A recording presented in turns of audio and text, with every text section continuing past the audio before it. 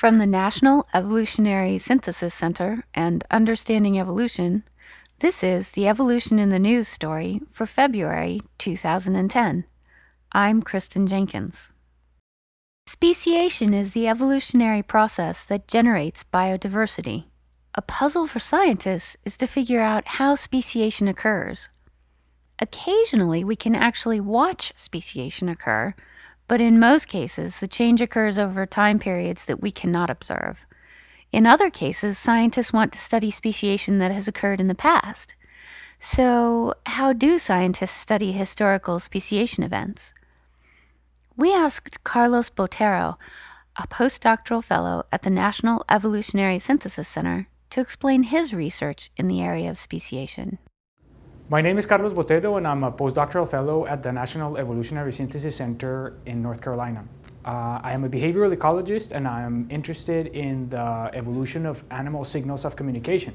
And by that I mean I study the signals that animals use, such as their songs or their coloration patterns, and I try to determine what kind of information they're conveying and how that affects their lives and their behavior. In other words, when Carlos hears a bird singing, he wants to know what that song means to other birds, and what happens if the song is slightly different, as in the case of the Galapagos finches in the text story. I study particularly a group of birds called the mockingbirds, which is a group of New World birds that are found all over North America, Central America, South America, and the Caribbean, and that include several really famous species like the brown thrasher, that is the bird with the largest song repertoire size recorded to date, and the northern mockingbird, that is one of those birds that can imitate the songs of any other species in its environment.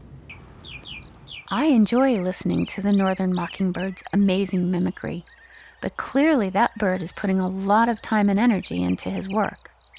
So from a scientific standpoint, why does the bird engage in this energetically expensive behavior? The importance of song in bird songs, and specifically in a group of birds called the Alcine passerines, is that it is used primarily to attract females and to deter rivals from their own territory. So males, males usually are the ones that sing in these groups, and what happens is that they use these songs in a dual purpose way. So with their songs, they're simultaneously interacting with other males, and they're attracting females for future reproductive opportunities. It seems we've been studying speciation for a very long time. Why are we still studying speciation 150 years after Darwin wrote his book on the origin of species? The processes that lead to the origin of new species have been a central question in the study of biology ever since Darwin wrote the book on the origin of the species, and even before that. And the reason why this question is so important is because we see in the world so many different species with a great diversity of behaviors, of morphology, of ways to exploit the habitat, but we need to understand how those very different approaches to life came about from theoretically probably the same common ancestor. So the processes that make a single lineage diversify or break down into different lineages that exploit the environment in slightly different ways and that show slightly different adaptations, morphologies, and things like that are incredibly interesting for biologists and could tell us stuff about the world that we live in and how to interact with it better and to protect it in the future. Scientists still use the ideas of natural and sexual selection that Darwin, Wallace, and others outlined over 100 years ago, but now we have more tools and information to work with. And while this information has confirmed the importance of natural and sexual selection in speciation, the nature of science is such that the more scientists learn, the more questions they have. So rather than settling the question of how speciation occurs once and for all, this new knowledge brings us to more specific questions about the actual mechanisms of speciation. One of the biggest problems when studying speciation is actually getting to observe the whole process. Speciation is a process by which a single lineage gets split into two different lineages, and eventually there is some sort of mechanism that generates an isolation and that prevents the two lineages from interbreeding with each other. There are many ways that this can happen. In the black cap example, it's a matter of timing. the northern birds pair off at the mating grounds long before the southern birds arrive. In other cases, a population may be physically separated, perhaps by a shifting river or a new road. Behaviors, such as changes in song, can also prevent interbreeding, and it's this kind of barrier that Carlos studies. Now, that process usually takes some time, and it is not always possible to observe it over time. And in many cases, we actually believe that the time that it takes for the complete process of speciation to take place is extremely long. Under certain conditions, and this is exemplified by the studies that are accompanying this podcast, we actually are able to see the process in action, and we are able to see how and what mechanisms were actually involved in breaking apart the lineages and maintaining the reproductive isolation of these lineages and creating the actual speciation event. However, in most cases, we do not have the luxury of being able to see this process, and we have to account for mechanisms in a slightly indirect way. The first step in testing these kinds of ideas is to actually generate a phylogenetic hypothesis, which means basically an idea of how the different species are related to each other. The phylogenetic hypothesis to which Carlos refers is a way of representing the evolutionary history of, in this case, mockingbirds. It's an hypothesis because it's what we think happened based on the information we have currently. But that could change based on new information. Phylogenies can be developed using molecular, fossil, and morphological data. Phylogenies may be changed to accommodate new data, and the more data that's used to build a phylogeny, the more likely it is to accurately represent evolutionary history. In this phylogeny, the tips of the branches represent extant organisms, those that are alive today. Each of the branching points represents a speciation event.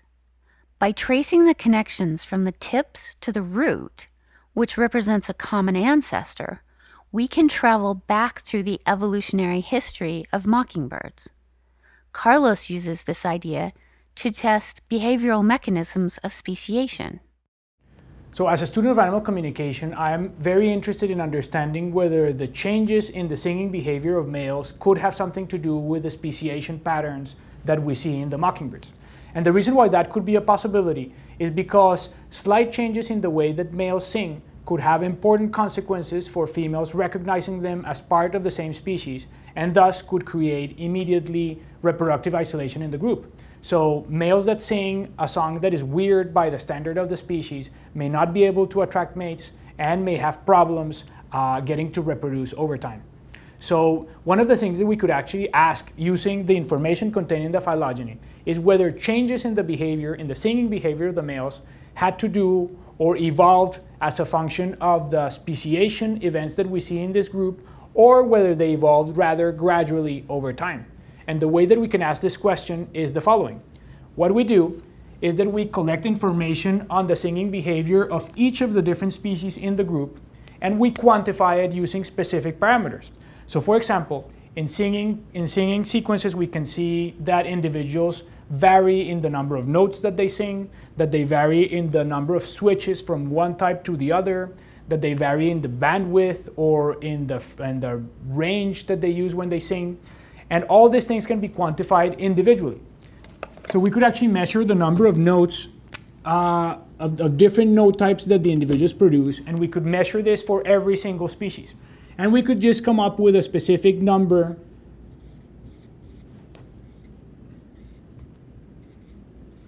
for each species, and so far and so forth. And what we could do is we could create a model of evolution of these traits, and we could compare two different models.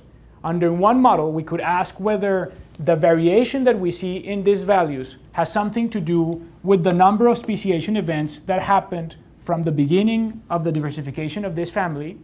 And in another model, what we could actually ask is whether, instead of being a product of speciation, the change actually happened as a function of time. So in this particular case, we would be asking whether it's the time that creates the differences versus the other hypothesis, which is whether it's the speciation events what generates the differences.